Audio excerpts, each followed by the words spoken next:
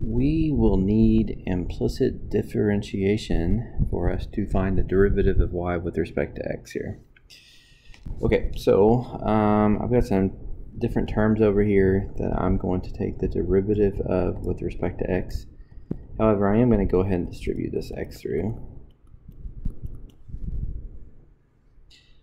Okay, so now I can take the derivative of each term separately.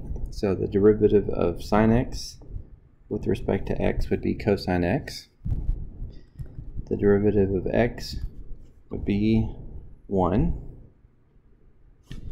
And then on this part here, I'm going to have to use the product rule.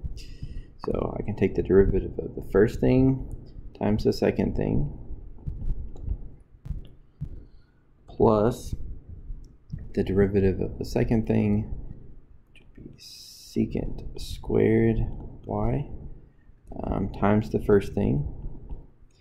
Now on that one, when I took the derivative of tangent of y, since there's a y in there, I actually took the derivative of y with respect to x. So that dy dx, or y prime, is what we will be solving for in the end.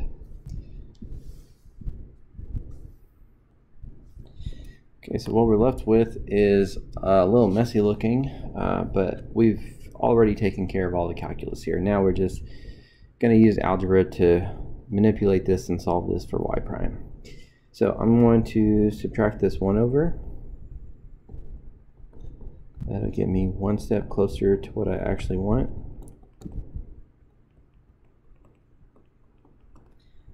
I guess I can also subtract over this tangent of y. So I'm going to cheat a little bit here,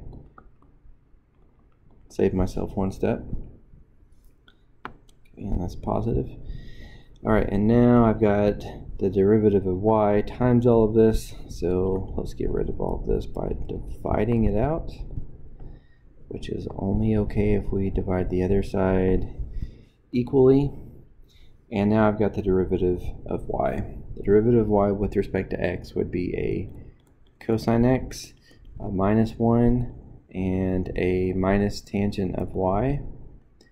All of that divided by an x times the secant squared of y.